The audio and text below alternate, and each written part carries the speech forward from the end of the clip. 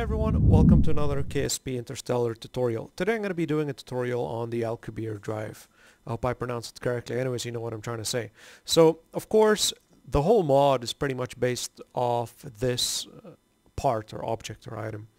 And this, of course, allows you to travel the speed of light, allows you to travel great distances, and with pretty much very little effort. The only thing, you can't activate this in the atmosphere. You have to get out of the atmosphere.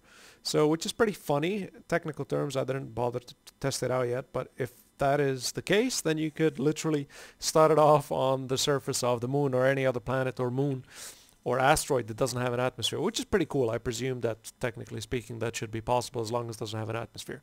So the Alcubierre drive is actually pretty simple. It requires energy. You need to produce 1,000 units of energy to produce one of the exotic matters, or 1 gigawatt of power, I presume, to produce one unit of exotic matter. That's all this Alcubierre drive requires. So why don't we just make up something, a very quick system. So we're gonna have this. We are then gonna throw in, let's say, let's throw in a procedural tank. No, where are we? Procedural parts. Nope. Yeah, let's throw in a tank.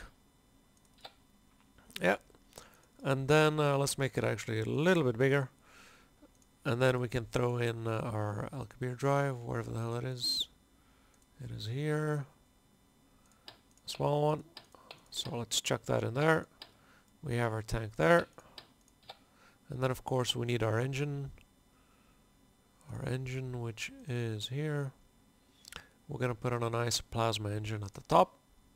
And because plasma engine produces heat, and the Alcubierre drive as well, I presume, produces heat, we are going to need to be able to dissipate the heat. So, this is pretty much all you need. You have a ship with an engine, and that's it. Ah, yeah, wait a moment, hold on, we do need the power, and because I have a huge power network all around the place, I can use this. If you don't have a power network, what you can use is any reactor with an electric generator. Remember, the heat that comes out of this goes into the generator, and the generator, electric generator, produces electricity. If you don't know what I'm talking about, check out my reactors tutorial. So, that being said, I pretty much have everything I need. I got my power in, which means that these guys, this little drive can produce all the exotic matter it needs. And then, of course, I have my radiators to be able to radiate the heat from my plasma thruster. Again, this is something I actually never bothered to check, but I presume the Alcubierre drive shouldn't produce any heat. So, that being said, you got the basic things needed. So, now we're going to start it up. And you see that I have exotic matter, 0. So what I'm going to do is switch on my receiver, and I got plenty of power. And of course, I got quite a lot of power, and you see the exotic matter is going up very quickly. I have quite a nice amount of power. I think 143 gigawatts of power. And it's not bad at all. Hold on, let's take a look here. Yeah, 143 gigawatts of power. Technically, if I'm out of space from all the things, I should be able to receive 230 gigawatts of power. 1 gigawatt of power produces 1 unit, so you can see it is churning up pretty quickly. So, now, a few other things you should know in terms of this drive. When you right-click the drive, you can stop the charging, which stops the charging, in case you're running out of power for some odd-forsaken reason. And then you can start charging. To continue and activate the drive, of course, you can activate it, but of course, because I am in the atmosphere, it won't allow me. And then the warp speed. Now, this is actually pretty cool. When you click plus, you see that the light speed factor increases. I think it goes all the way up to 20, right? And you'll notice, as you're increasing the speed, if the status is ready, if you have enough power to go at that speed of light speed, it says it's ready. So in case you want to go at a very quick speed, I'm at 3C, or whatever the hell that's supposed to mean, whatever, 5 times the speed of light, I guess. I presume so. It's just faster. Yeah, as you notice, 15, so-called the speed of light, I guess. As you see, I don't have still enough power for it. It's still charging for this type of speed. And if I want to go the fastest, I'm still only at 70%. So of course, the faster amount of speed, it requires more exotic matter. And again, the more weight you have, the bigger the ship you have, also requires more exotic power, more exotic matter to be able to push that ship. So this is pretty cool. So what I'm going to do is we're going to pick the, just to show you an example of how cool this is, we are going to pick the furthest thing that we could possibly go to. Set as target. I want to get a nice big full charge. And it's actually, it's funny, it's right there. It's right on our trajectory if we're going straight up. So that's pretty cool. Exotic matter is nearly there. Let's crank it up a bit. Exotic matter is there. So I presume it has taken 1 megajoule or some crap like that. No. It's taken 1,000 units of electric charge to be able to produce 1 exotic matter. So 1 gigawatt, yeah. So here we go. Let's crank this up. If you want to know more about my plasma, please check out my plasma tutorial. And off we go. We are of course heading off. I am still keeping my of course antenna on, and as you notice my power is going up because I'm getting closer to my relays, but again that's in a different tutorial. Let's switch on my SAS, and actually there's no need to point it exactly at our target since our target's very far away already. Hold on, I do believe we do need to go at a little bit of a 90-degree angle since our satellites are at the 90-degree angle, so we do want to keep the power. Once I exceed the 37,000 meters and I'm in space, I can activate the drive. 25,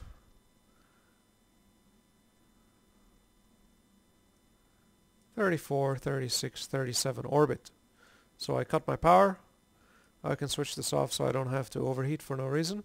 And now all I have to do is aim my ship at my target, which is far away. Make sure it's balanced, make sure I have it on full, and activate warp drive. Now look at the speed of this thing. It's absolutely crazy. Let's zoom in. And that was just a few seconds. Look how fast it's going. And we are actually heading towards our target very soon. So I don't even think, no, I haven't.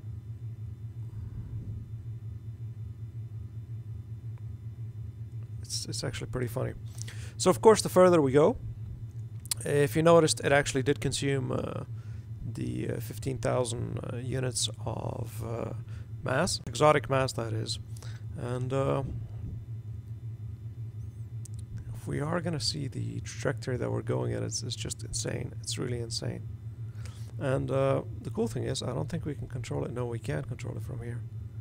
Yeah, so what we can do is from here we can actually still control the ship and try to keep it on target as much as possible.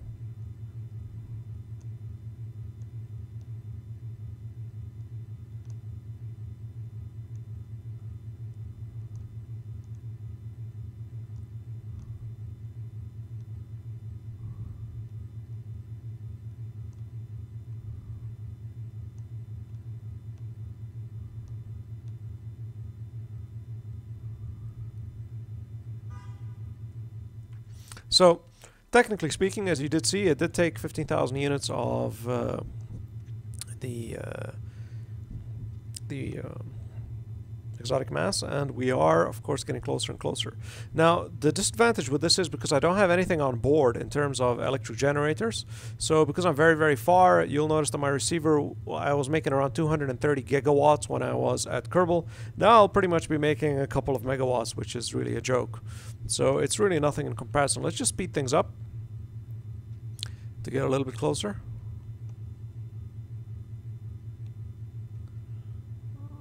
You can move and turn, but I noticed it doesn't really move as quickly as you think it does.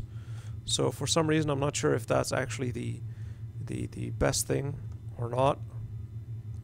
But what I can do is, as I get closer, which I should be getting close. Ah, I passed the damn thing. I should switch it off now. Stop. Deactivate warp drive. So there we go. Now I should spin around because I still have my actual thing on target.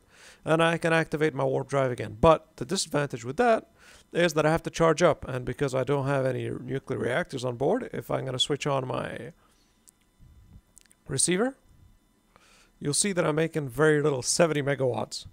And if I actually target my sweetest home planet, set as target, and I move to face my home planet, I get only 82 megawatts. So you can imagine how long it'll take to get the exotic matter to get the 82 megawatts. So yeah, it's a long time. But with 3,000 units, 3,000 units of exotic mass, I think I could shoot off one more, but at a much slower speed. So let's try to target again. Set as target. Here I'm just messing about.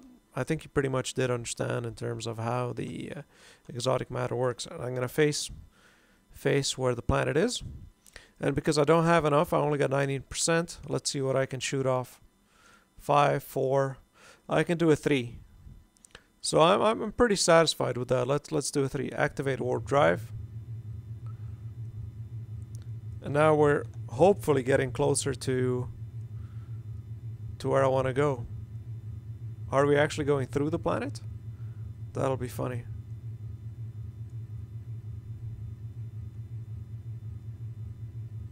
Again, it is long distances, so something for you that you'll say like, oh yeah, but how come? And it takes, of course, much longer now. Even though light speed is still light speed though, so it's still...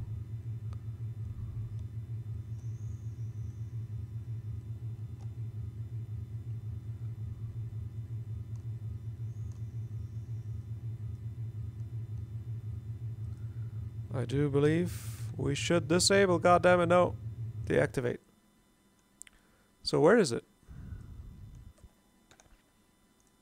Set as target. We should be able to see it now, I presume. Somewhere in the distance beyond.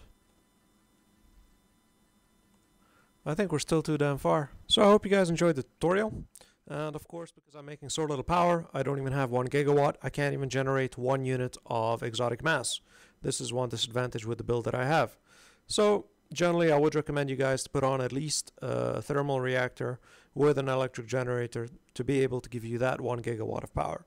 So you can travel around in space and take your time and play around with it a little bit more. Again, this is the basic tutorial. I will make a more advanced one in terms of how you can use it to get to planets, and as well how you can be more efficient with this without using so much fuel to actually break the speed that you have, because you do gain a lot of speed that you still have to kill, or delta V that you have to kill with it. As always, happy gaming and take care. Bye.